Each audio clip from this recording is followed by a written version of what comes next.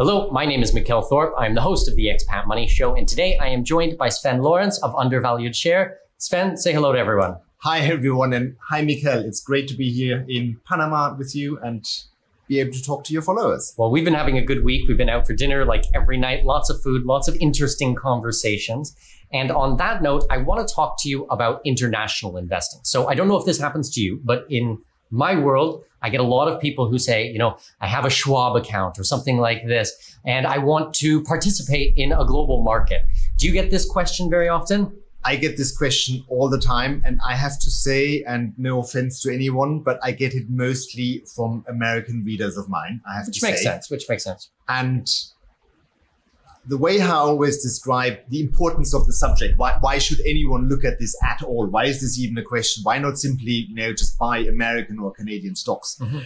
If you look at stock markets around the world, you've got 100,000 publicly listed companies. Wow.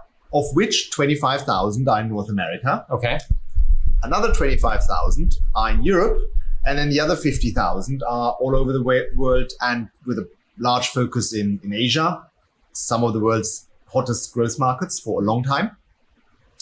And I have never met anyone who said, I want to go traveling, but I will stay just on one continent or I will stay just in one country. Mm-hmm. For traveling, it's perfectly normal for everyone to look at the entire world because the entire world is interesting and offers opportunities.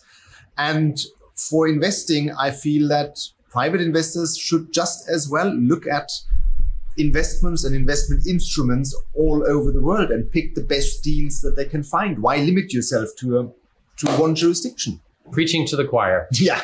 So what do you suggest then? Should people go to every country and open a different brokerage account in every single country that they go to?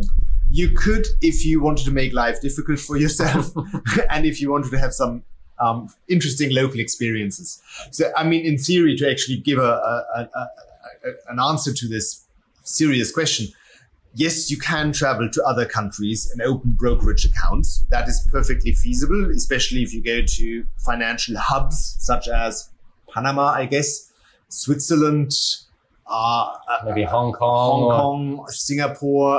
A whole range of countries are offering non-residents, visitors, the option to open bank and brokerage accounts, which would usually be tied to, you have to go there, you have to bring all sorts of documentation with you, there may be language hurdles. Sure. So whether that's really the recommended option, for some people it may be. Mm-hmm.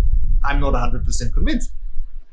And whenever I get emails from, as I said, primarily it's American readers who are asking this question, I always tell them there's one very simple solution and they are amazed that it exists. And then I give them another solution and some more ideas. So shall I just... Yeah, and this is not a sponsored video by any stretch of the imagination, but I spill the beans on the world's worst kept secret. If you are a semi-professional or ambitious private investor, the one brokerage firm to look at is Interactive Brokers, which is an American firm. Mm-hmm. It's listed on NASDAQ. It has more than 2 million clients around the world, but so substantial, very large number of Americans. It's got a $30 billion market cap and it's got, I think, $9 billion in equity last time I checked. So this is a serious outfit, and Interactive Brokers has made it a living to offer access to as many markets in the world as possible to its clientele. Mm-hmm. And it's an American firm and you can open an account online. You don't need to travel anywhere. And that will pretty much solve the problem already. Yeah. And it's no more difficult than that. Yeah. Okay, so what about an alternative? So say that we have someone who, for whatever reasons, do not want to have a US brokerage account. Do you have an alternative which might provide something on the same type of level?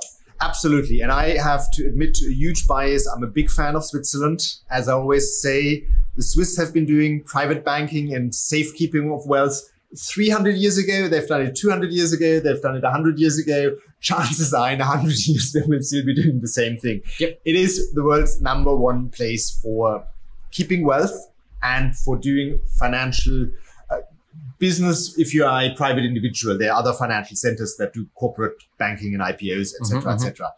And within Switzerland, there is basically an equivalent to Interactive Brokers.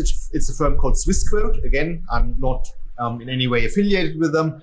I've been a client myself for coming up to 2 decades. Wow. I was one of I think one of their first clients when they opened. It's now a large firm. They are listed on the Swiss stock exchange. They have, I think, about 30 billion Swiss francs in client assets. It's a large number of clients. It's a 6-digit number of clients as well. They offer trading in markets around the world. Also all sorts of other financial instruments.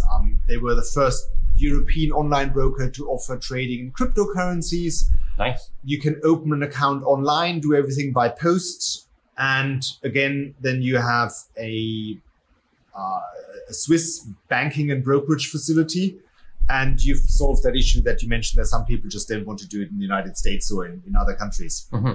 Now, with these brokerage houses, is it only equities that are traded on them?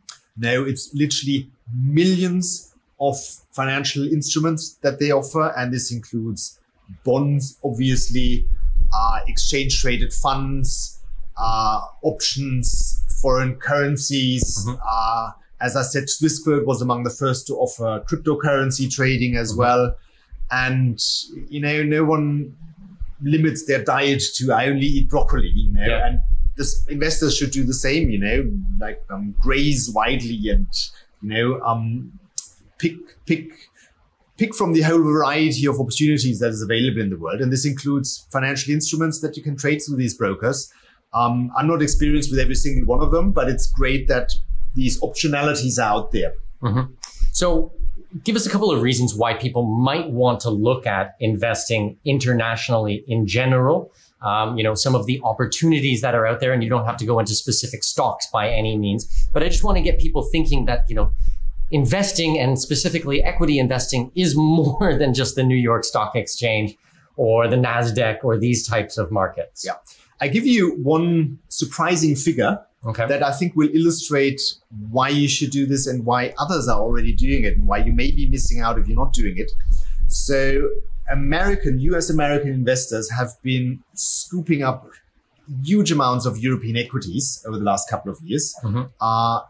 In a way that is extraordinary once you look at the numbers. And they've been doing that. And this is mostly hedge funds and very professional investors. The reason why they've been doing this is because Europe, to stick to that example, is a quite intransparent market. Okay. And it still offers a lot of the kind of deals that you would have found in the United States in the 1980s, but you don't find them in the United States anymore because it's such a transparent, over-analyzed, over-grazed market. And one example I love giving to any audience because it just so clearly illustrates what's still possible in Europe. I once found a stock on the Paris Stock Exchange. It's a real estate holding, mm-hmm. and it owns huge amounts of property in Monte Carlo in Monaco, mm-hmm. the tax haven, gambling destination, tourism destination.